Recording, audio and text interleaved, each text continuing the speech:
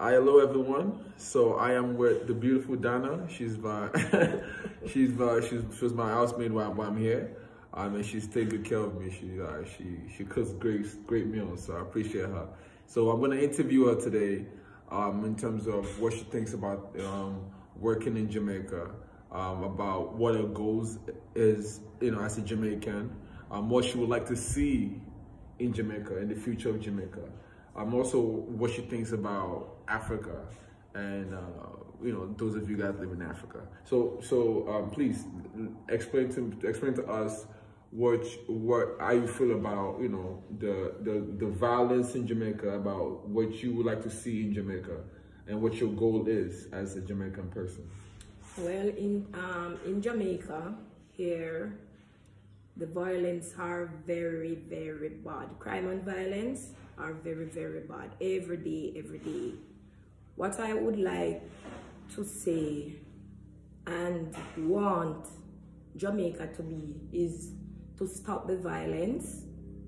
But what do you think is causing the violence? Yes, the violence, most of the young boys. Right. Some of them have education, some do not. But I think is job. Most of them no job. Right. So if they could do, you call it now, some center. Right. Center for the young youth. Maybe after school programs, or maybe some kind of trade work to get some little money. Right. Yeah. Some don't have any education, so if they could get you can call it evenings class. Right. For them to go. You have trade, like they could we call it trade work, like the carpentry or those kind of things, right? Yeah, a lot of things. Yeah, mechanics. Yeah. For them to go. Not most of them they do wash car. Right. But washing the car, I know they are still. Of course, it's not gonna bring anything in. Right. Just a little bit hand to mouth. Right. So and for the violence too, I think abusing with men and women and men need to more. I think the governments then need to put out more in the community. Right. More, you call it more police and for them to, because sometimes when you do go and report a man and a woman cussing, the man said, I'm going to kill domestic violence. Yeah. I would want to more of that, they to move faster to that, because if I go to the station and I say like my boyfriend threatened me, say he's gonna kill me, they don't move as fast as ever until when I die. Oh, something bad happens. Like they don't take things like that seriously. Okay. Yes. I see. No, I'll listen to you. I'm just trying to evaluate what you were saying. Yeah. Well, for Jamaica is very nice. Okay. Yeah, Jamaica is very nice, because if Jamaica wasn't a good place, you have a lot of tourists, people all over the world travel and come to Jamaica. Right. But it's just the violence, and you have a lot of thieves going on, which I say before, if they could get things for the younger youth, boys and girls, to keep them active, I think Jamaica would be a better place. Right. So what are some of your ambition for the future? What would you like for yourself as a Jamaican? Oh, well, my ambition are to achieve my goal. I know I work hard. I have to work harder to get a better job. Because sometimes you work for somebody, the little money that you get is just for hand to mouth. Hardly can pay. Well, what I'm saying, I work and I spend more than I earn. I see, right. So to achieve my goal, I would need a better job.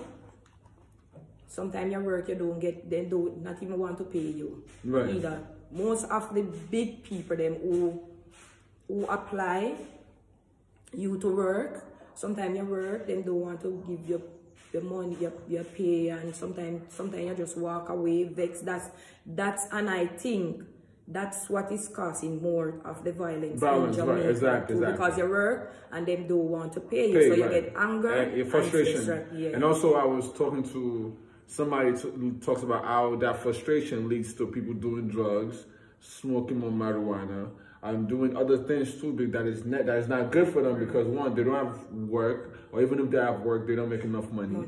So they get frustrated, they get angry, and it leads them to do domestic violence too, as well. Because when people are frustrated, they take out the anger on their girlfriend, on their wife, and sometimes on their children. So And for the woman in Jamaica, what I want for them is to, for instance, you get one child. You cannot afford to mind that child, and you go back again and you get another one. You still can't afford to mind that child. They grow up, you don't have anything to feed them while they're growing up, not going to school, so those child turn out to be thief and get bad because they want something and they cannot get it. So they go out and end up start stealing people things. So if you, the woman, can afford just one child, don't go back and have any. Right. And like everything that you're saying is the same thing in Nigeria.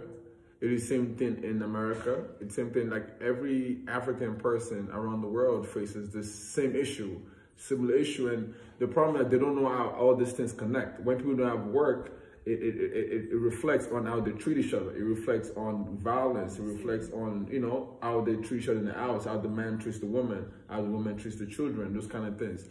So I would like to get, this is the last question, so I'll let you go. I would like to get what is your take on Africa itself, or what is your perspective on Africa, on African people? Because again, we're talking to a lot of African people around the world, and they always want to know what would a typical Jamaica think when they think of Africa?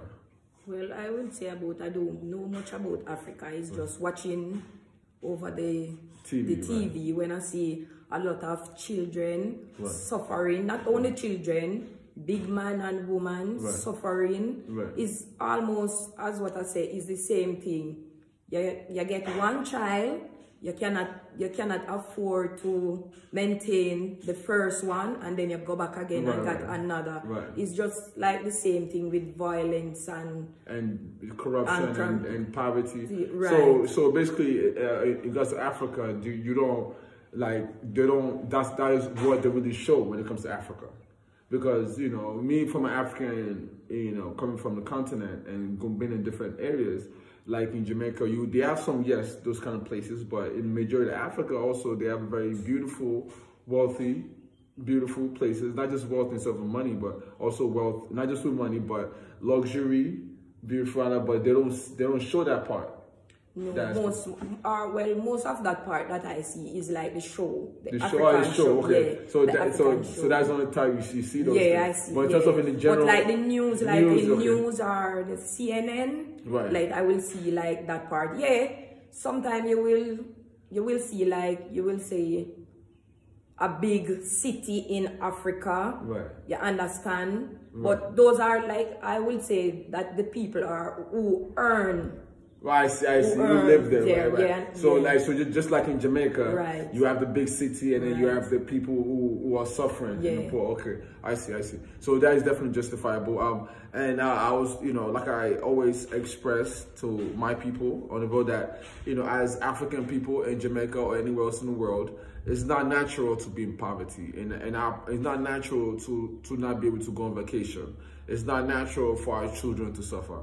We are meant to live in wealth, and you know, sometimes when you live in poverty, it messes with your mind. It doesn't make you. It takes away your humanity, because when somebody in poverty, they act out. They act in frustration. So it's our duty to solve our problems, and this is one reason why I do this type of video, so we can understand that all our problems is not separated. We have the same problem anywhere we go in the world. So I appreciate you, Dana, for doing this video for us.